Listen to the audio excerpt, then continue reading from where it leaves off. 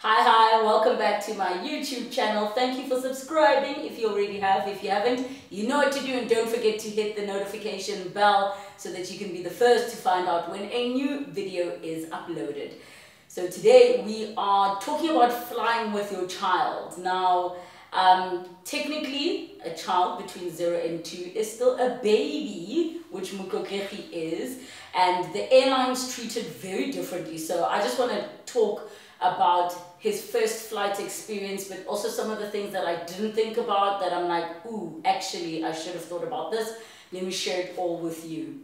So over the January part of holiday, we took a little family holiday to Cape Town, which is a just under 2-hour flight, and we were very excited. But I'm not gonna lie, as a mom, I was extremely nervous about flying with a child, because we have all been that person who's like, I hope I'm not getting on a flight with a baby, and now you're the one with the baby.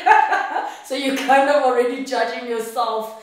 And I've seen that trend on TikTok and different news articles of moms who will do little favors for the people in the same row as their child, or people on the entire flight with a little message that says, hey, my name is Motlotlegi, I'm this many months old. If I get it a bit niggly on the flight, it's my first time, Me, I'm not doing that, for the simple reason that you know when you get on a flight, there's going to be children there, and what do children do? They cry. So I'm not going to be spending money sending love notes to other passengers.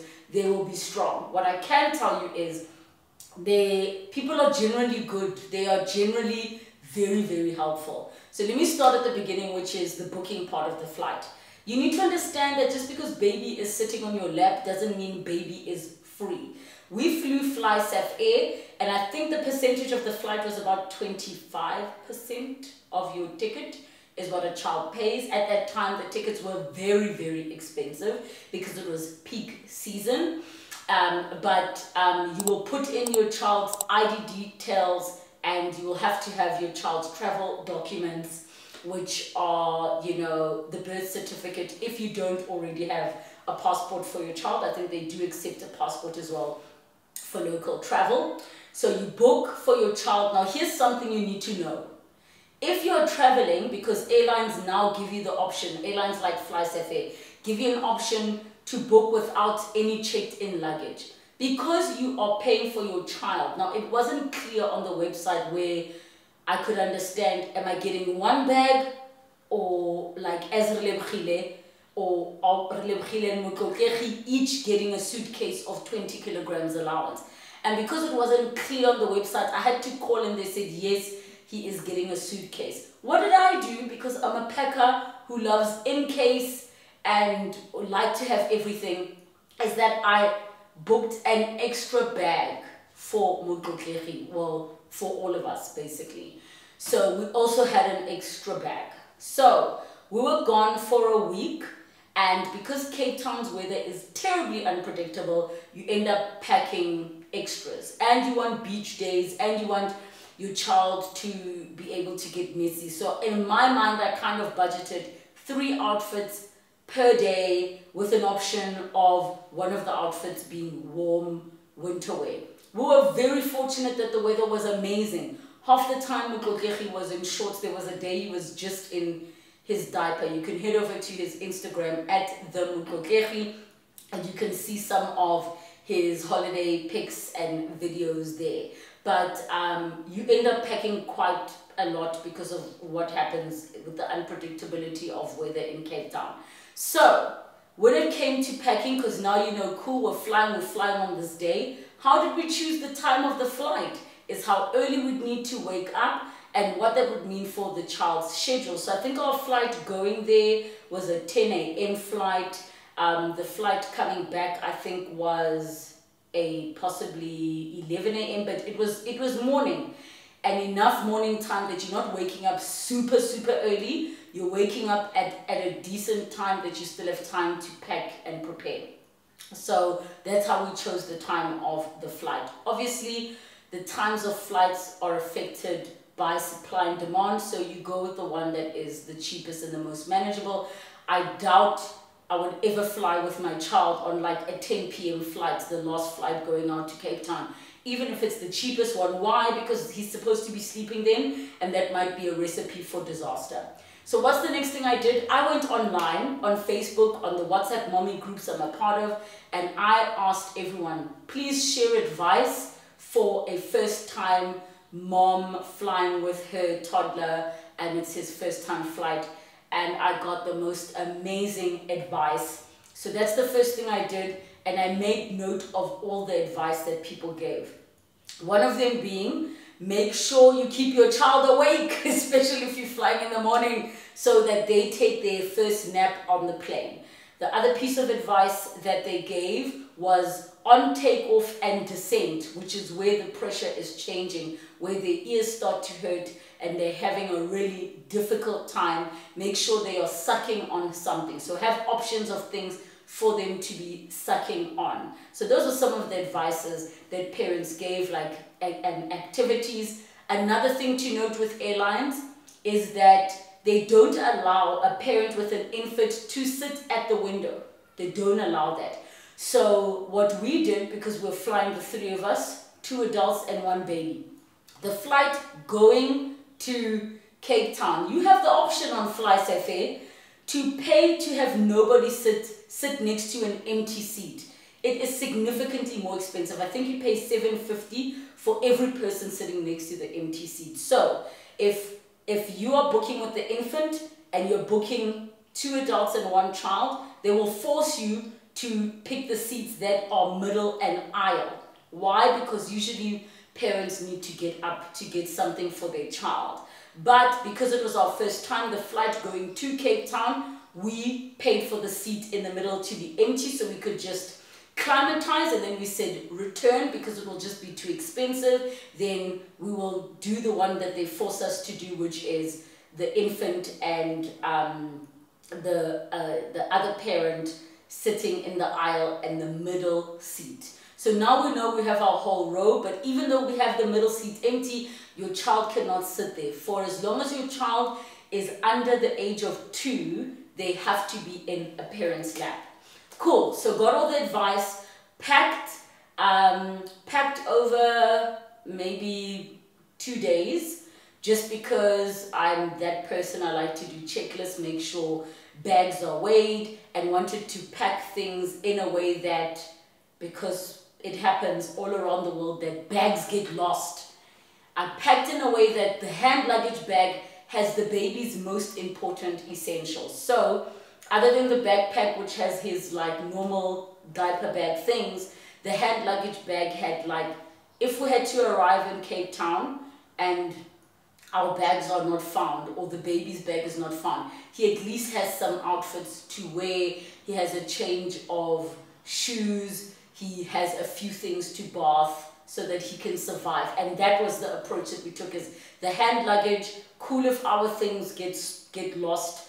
I think we put our expensive things like perfumes and jewelry and breakables up in the hand luggage, and then the others went in the back. So when we were traveling, hand luggage, we had the wheel hand luggage bag, we had 2 backpacks, which is baby's backpack, which is baby's nappy bag, and just a nappy bag and another backpack, and we kept all valuables and things in there.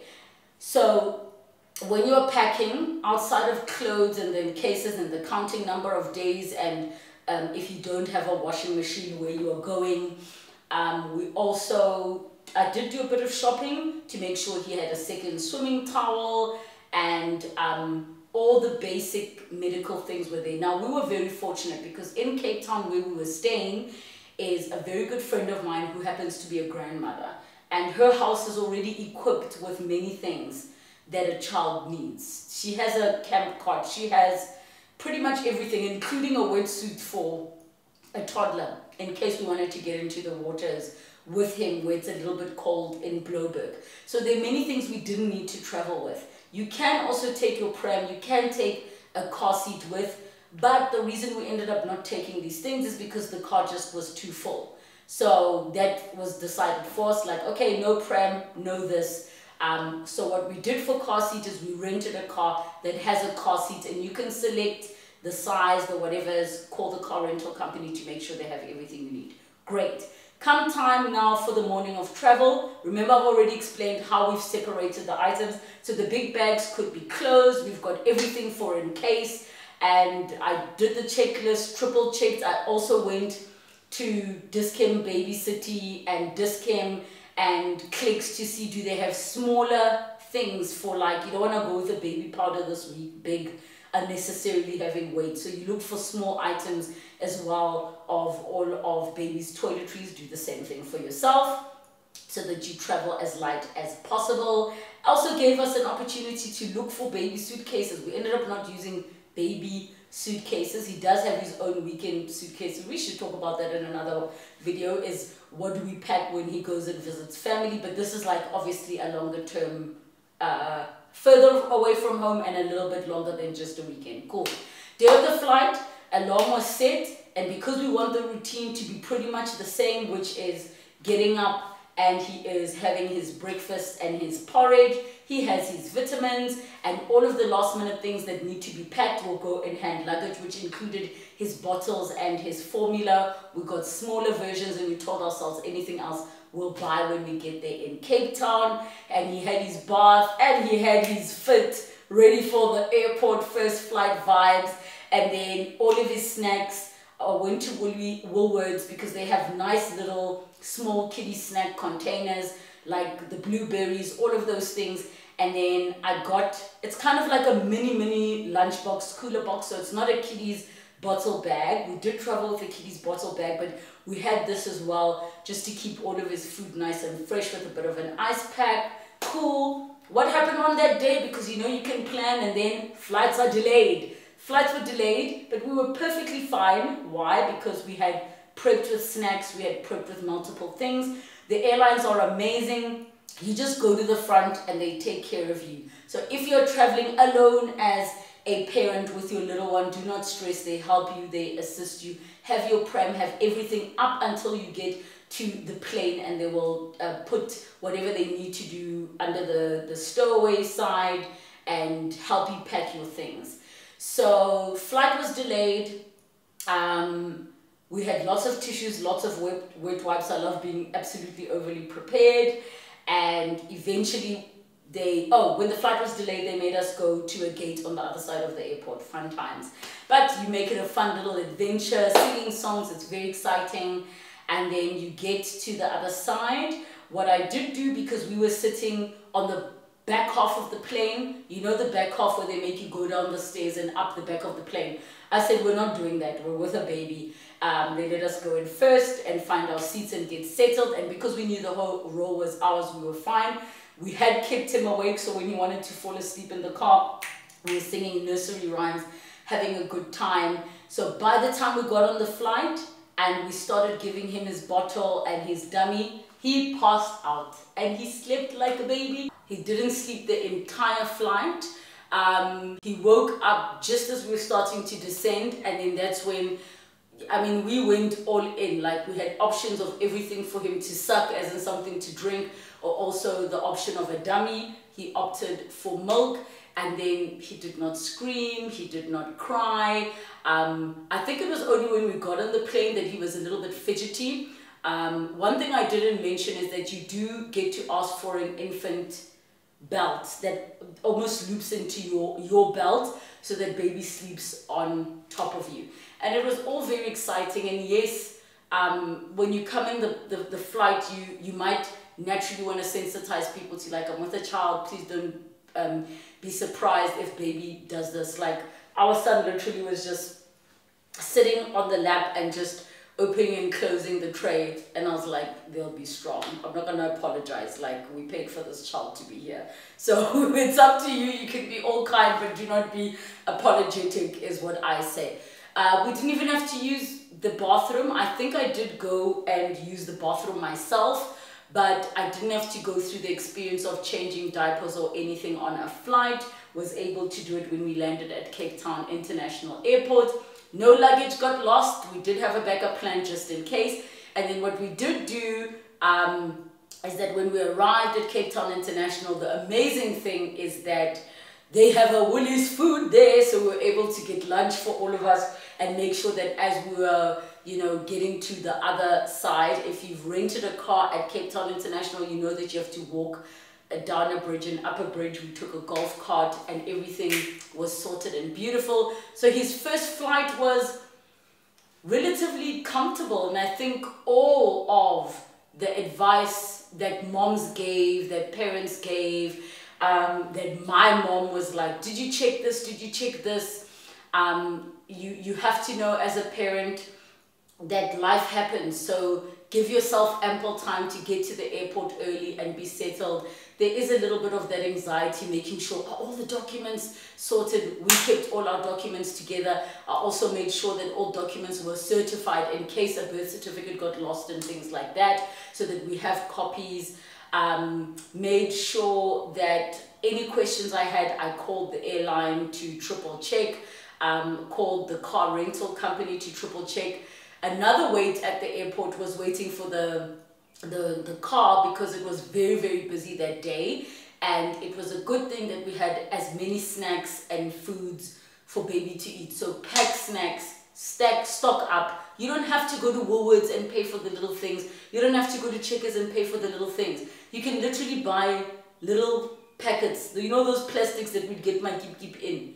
Buy your Zimbas, buy your whatevers, put them in there, make little snack bags for your child. Another trick that I thought was very clever, we didn't use it, but because I saw it later, it is you know those pill dispenser containers that you get at Dis-Chem or Clicks. So what they said is great, especially for a child at this age where they like opening and closing things, is put a little treat inside those little things. So one could be a piece of droewors, one could be, you know, Zimbas, another one could be fruit, and then it keeps them busy opening the little container, finding a little surprise. That's if your child doesn't sleep. So what happened on the return flight? Same thing. We prepared everything and he slept. He actually woke up as we landed. So we were sorted, we were prepared. Oh, another thing we did, I forgot to mention, because our child has had sinus issues, we have sinus issues, is that we just sprayed a bit of saline just before takeoff, just so that his sinuses were nice and clear. So saline is basically like salt water, so it doesn't have to be medicine. All of the brands do it. Bennett's has a saline spray. You can go to any pharmacy, get yourself a saline spray. Or Tambo has a pharmacy. If you have any issues, Cape Town International has a pharmacy. Even King Shaka has a pharmacy when you're flying. So do not fret, do not stress. Travel with baby is actually not that bad. It's not that difficult. And I'm so relieved that Motlotlegi had a wonderful experience. The airline was amazing.